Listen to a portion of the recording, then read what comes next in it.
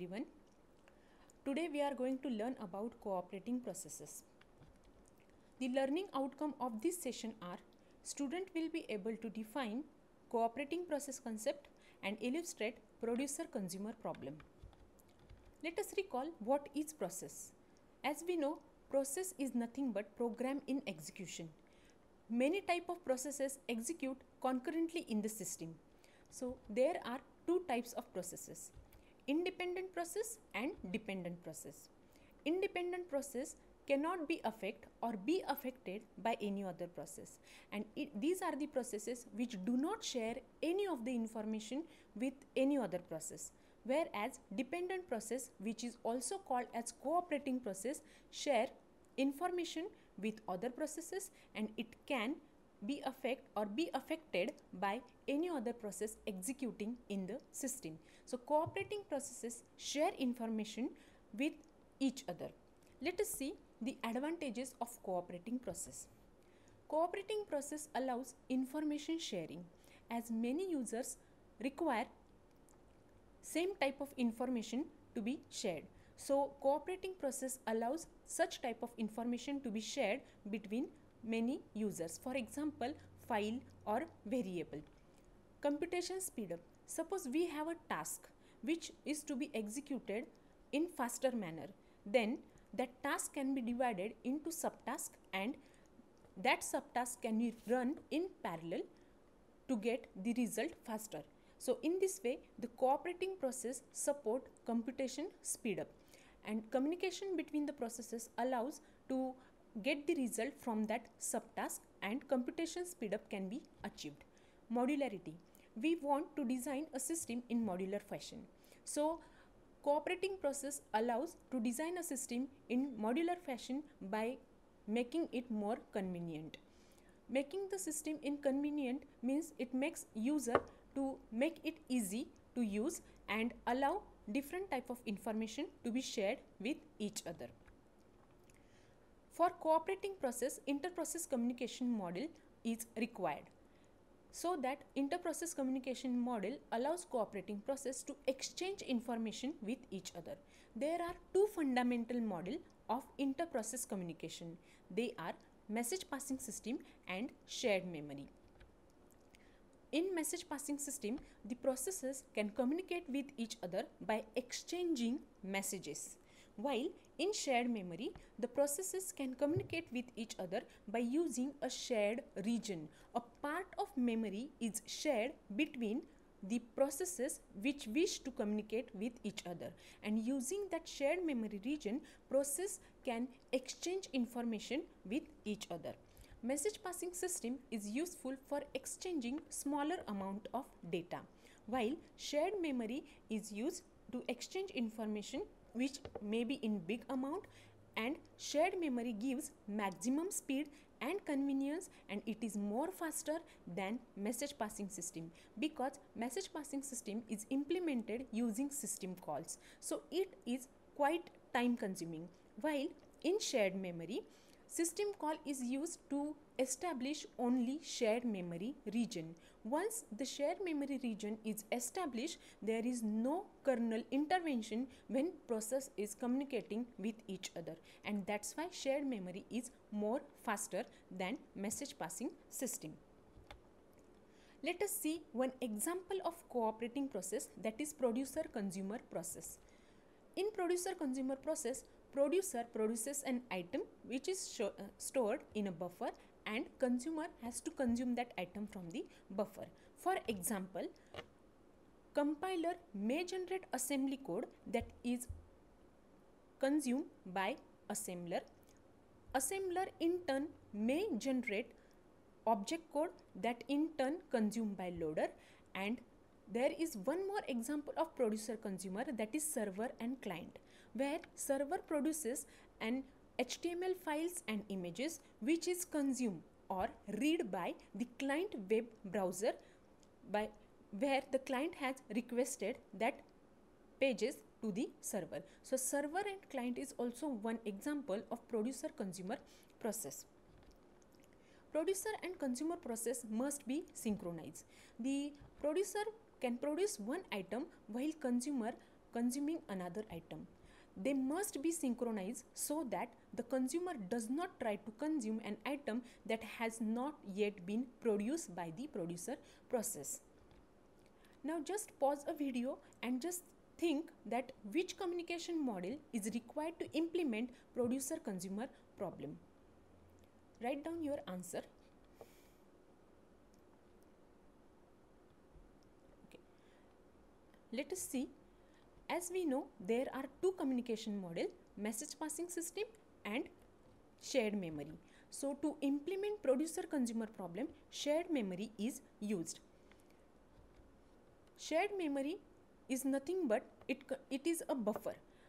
Buffer is a region which is to be shared between producer and consumer. It is nothing but a shared memory which is shared between producer and consumer process. The size of the buffer must be fixed or unbounded. So unbounded buffer places no limit on the size of the buffer, where only consumer process will wait till there is no item in the buffer. But producer process will never wait, because there, as size of the buffer is not fixed, producer process goes on producing an item. While in bounded buffer, size of the buffer is fixed. So in bounded buffer, the consumer will wait if there is no item into the buffer, and the producer will wait if buffer is full. Now let us see the bounded buffer producer consumer problem. The common data structure between producer and consumer process are shown here.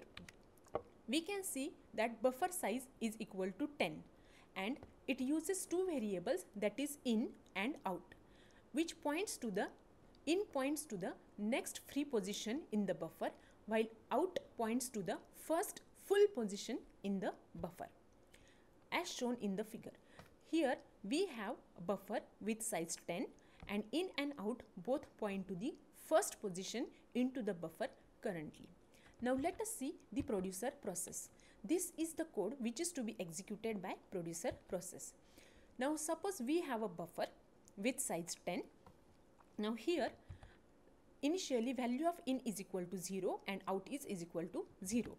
Now we will check the while loop, while in plus 1 mod buffer size. As we know, mod gives remainder.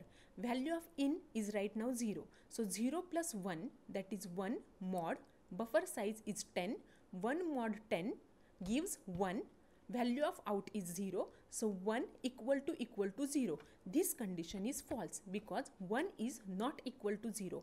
As condition is false, we can say that their buffer is not full. There is a space in a buffer. So producer process will produce an item at the first position into the buffer. So we can see here the producer process produces an item A1 into the buffer at position 0, and value of in is incremented, while the value of out is as it is, that is out it as position 0, and in is incremented. Once in is incremented, again this while loop is checked. 1 plus 1 mod 2 mod 10, which is 2 is not equal to 0. So again the next item is produced into the buffer at next position.